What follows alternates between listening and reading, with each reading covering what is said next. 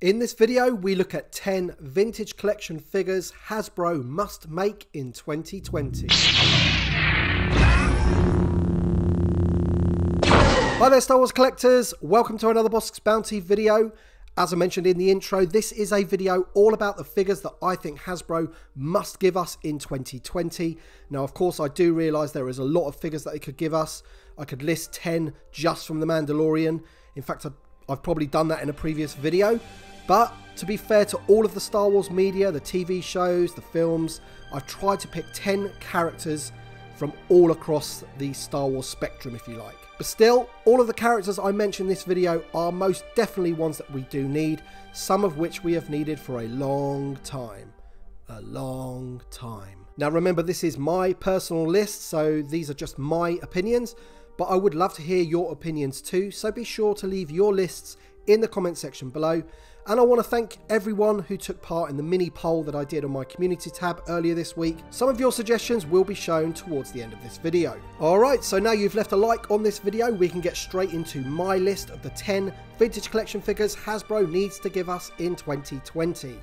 So in no particular order, first up we have Bib Fortuna. So this is a character that should have been made in the first run of the vintage collection 10 years ago, in my opinion. He is one of the main dudes in the first act of Return of the Jedi. He was an original Kenner figure, which is the point behind the whole vintage collection in the first place. Plus, just last year, Hasbro released a Jabba's Palace playset, and in my opinion, this just heightens the need for a Bib Fortuna on that vintage style card. To me, it's a glaring hole in the vintage collection, and it's a hole that needs to be filled. Moving on to another character that I am absolutely amazed doesn't already exist in the vintage collection. I mean, how can we still not have a Count Dooku? So this is the main bad guy in the Attack of the Clones. Awesome character, awesome bad guy, expertly played by Christopher Lee. So I'm kind of living in hope that he will get released sometime this year, especially as Hasbro are releasing that 6-inch version. You know, hopefully it's on Hasbro's mind that we need that Count Dooku on that vintage card. Next up we have our first entry from The Mandalorian, and fans of this channel will know exactly who this is going to be. It is of course the Ugnaught Quill. Now obviously it's no secret that I do love the Mandalorian TV show. It is amazing on all sorts of levels, but the best thing for me about the show is the fact that they've just nailed the characters. If you think about the original trilogy, it had countless memorable characters, and I feel The Mandalorian really hit the same tone. Quill is a great example of this, and Hasbro really need to get this guy made. Moving on, and we have our first entry from Rogue One, and it is of course General Antok Merrick. So I'm sure this character is on many people's lists, but I think as the years go on and Rogue One gets further and further away, I think people kind of forget about the great characters that were in that film, and Antok Merrick is just one of those, basically. Blue leader. Similar to Quill, I just think they absolutely nailed this character.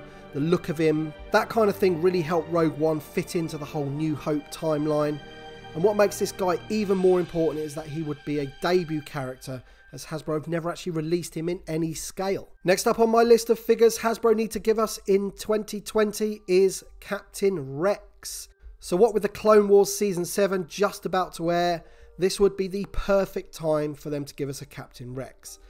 The thing is, I think that we do have some good news on the horizon, that this one is possibly happening. Jason over at yakface.com has pretty much confirmed it if you look at his website for future figures that are coming out. I just hope that they don't opt to repack the Black Series version with the out-of-scale helmet. It's a little bit too small, and the figure would do much better to have some soft goods for his skirt too. So if we get anything like the 6-inch version, I'll be well happy with that. But I do want it to be on a Clone Wars card back, but with like a realistic image for the artwork. Now you would have thought that with over 160 figures already in the vintage collection that we would have had a Lobot by now. Again, another character that was in the original Kenner action figure line that still needs to be redone in the vintage collection. Then again, we could do with a new Bespin Lando to go with him, but at least he has had some representation in the vintage trilogy collection. So when thinking of characters from The Empire Strikes Back, Lobot instantly springs to mind as one we desperately need on a vintage style card. Now, I did mention that this list is trying to include all Star Wars films and TV shows, so I decided to go with the Patrol Trooper from Solo: A Star Wars Story for my next figure. Again, I realise there are countless figures that we do need from the Solo film, but everyone loves a trooper, and this one, being a mix of like a biker scout and a regular stormtrooper, he really did catch my eye. Of course, he's only in the movie for about 10 seconds, but still, it's a trooper that we do need in the vintage collection. Failing that, if you wanted to go for a character that got more screen time, we could really do with Beckett, for example. Next is a figure that we have had before in the vintage original trilogy collection, but is in desperate need of an update in my opinion. So this is old Ben Kenobi. So this figure, much like the X-Wing Luke pilot, is an absolute classic character and figure from back in the vintage Kenner line, and as I mentioned, we really do need an update. The figure we got in the 5POA line really does show off how much the face sculpts have improved, and if they could just use that head on a new Ben Kenobi figure, I'll be very, very happy indeed. Now, I know that there are so many characters from the Star Wars film that we do still need in the vintage collection. Hammerhead, Snaggletooth spring to mind, but I really do think we need an updated Ben. To make it extra special, they could even put him on that alternative Kenner card back.